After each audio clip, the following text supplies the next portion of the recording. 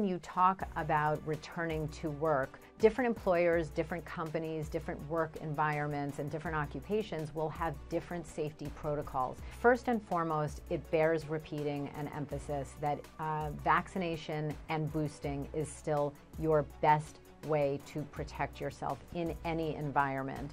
Ventilation is key and spacing is key. In areas or jobs where that is possible, all of those things really matter. One other important way to stay safe is with our own personal responsibility that we have for our coworkers, which extends beyond this pandemic and this virus and COVID-19. What I mean by that is if you are not feeling well, don't come to work if that is possible.